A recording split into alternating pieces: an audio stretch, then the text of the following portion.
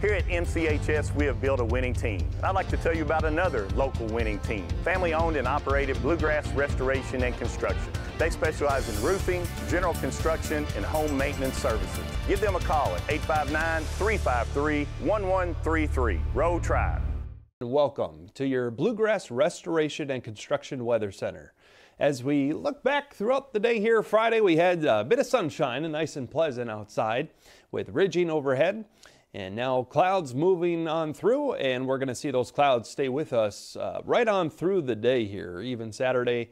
And finally, we'll get back into some sunshine for Sunday, it looks like. Forecast temperatures for the rest of the evening. Chance at a few light showers moving through. We'll see those temps kind of hanging out in those low to mid 50s.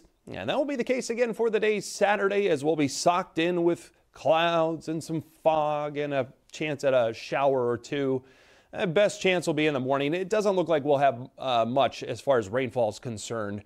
We're kind of in no man's land. This front moving through the area for the day Saturday. Most of the precip is going to head up to the northeast and a bit down to our south. So again, just mainly clouds with a few spotty showers. Everything clears on out by around 5 p.m. And rainfall amounts could see a quarter to maybe a half an inch. I think that's a bit on the high end. And as we head throughout the day here again Saturday, wrapping up around 5 p.m. Morning temperatures low 50s and daytime highs mid, possibly upper 50s out there. And again, showers wind down right around 5 o'clock.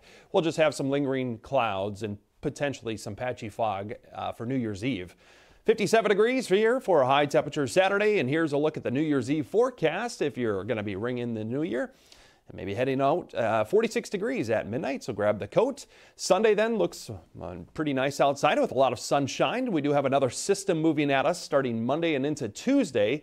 Could end up seeing over an inch of rain with that, with some embedded thunderstorms, and then it cools down. Temperatures will be falling into the upper 30s by Thursday, Friday, and overnight lows around freezing Thursday night.